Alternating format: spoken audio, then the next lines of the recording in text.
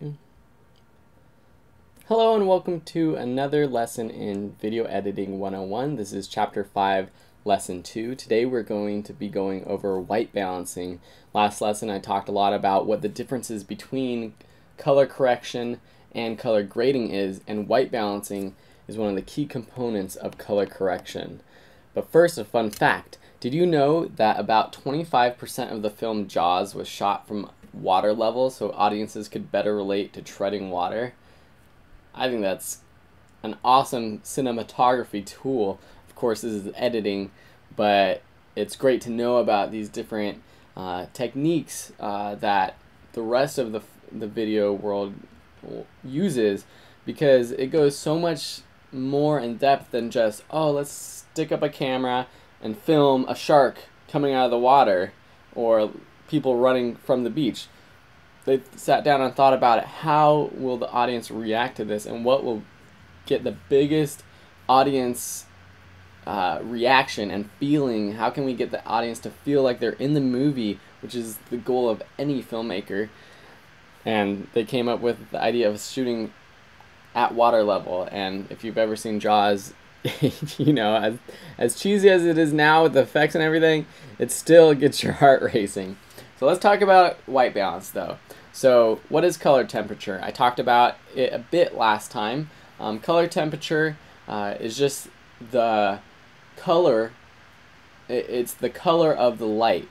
So you can have hot or warm colors or cooler colors. So it goes from blue, which is Kelvin, which is 5200 Kelvin is the temperature of blue sunlight. Sunlight is actually what you call white light. And then on the other side of the spectrum, you have tungsten, which is 3200, and that is a little bit warmer. You can of course go cooler and warmer than those. You can go past 5200 by adding blue filters to your lights or to your camera, or you can obviously go warmer than that, but that is the typical scale for filming. You either shoot in 5200, which is typically what you do outside, or 3200, 5600, sorry, or 3200 when you're inside. So let's talk about, let's get into Final Cut Pro and see how we're going to fix this footage. So open up the supplied footage. It's titled White Balancing, easy for you to find, and bring it down into your timeline. Put it down there. It's going to ask you for your settings. Just say yes. It's going to open it up, and then make your canvas a little bit bigger so we can see it. But you also want to keep your viewer bigger, because we are going to be seeing how you change when you add the three-way color corrector to that.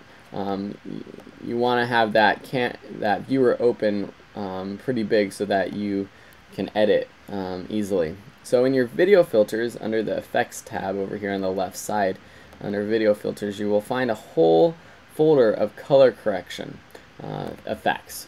The ones that you will use pretty much anytime you're editing a film or a video is Color Corrector 3-way. So you just drag and drop it to your footage, and you can double click your clip, and it'll bring it up here into the viewer, and then go ahead and go to the Color Corrector 3-way tab. So there's an easy way to do this. Basically, there's this little pointer, this select auto selector button down under each of these three color wheels. The blacks on the left, those are the darker colors, or the darker colors, and the mids is the mid-range of how the brightness of your video, and the whites, that's the light parts of your film. So it's not technically talking about the colors themselves, it's talking about the lightness and the darkness of the actual video itself. So since this footage is mostly whites, we're going to use the whites first. We're going to click this select auto color, And then we're going to go over to the footage itself. And we know that, well, you might know, but I know that his pants are supposed to be white. So whenever you're using this three-way color corrector and you want a white balance, there should, if there's something white in the frame, you just click the whites, that little color selector on the bottom left of the white wheel, and then click the white thing in the video frame, whatever it may be. You can also do that with the mids if you have something a little bit darker that is white in your frame.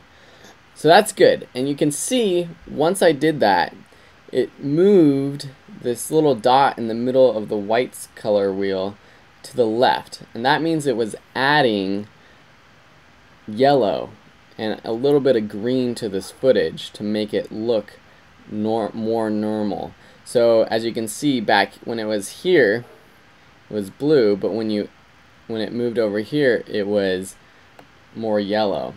You can do this manually, of course. You don't have to use the color selector. You can move it manually, and you can even, it's not perfect, so you can move it around to where you think it is perfect. So I don't think at first it gave me what I thought was normal colors, and so I'm gonna move it up a little bit more towards the red, and that looks a little bit better to me.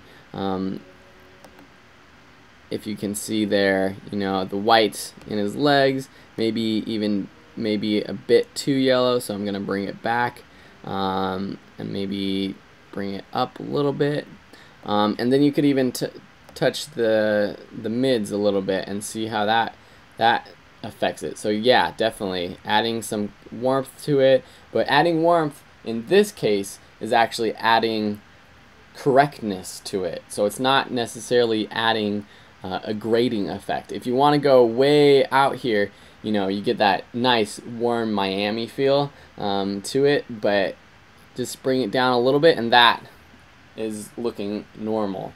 So that's how you use the three-way color corrector to color correct your footage. But there's a better option, and I mentioned it in the lesson previous to this one, but in-camera white balancing. I urge you to always white balance if you're shooting it, or tell the person that's shooting the video to white balance, because once you add this three-way color corrector, it's adding an effect that Final Cut Pro or whatever software you're using is going to have to render. It's going to have to put it onto that video clip, and if you add too many effects, it makes it look unnatural and wonky things will happen if you do that. So a better solution is to actually white balance when you're shooting your video. So that's it for this lesson. The activity is easy, so I hope you do it.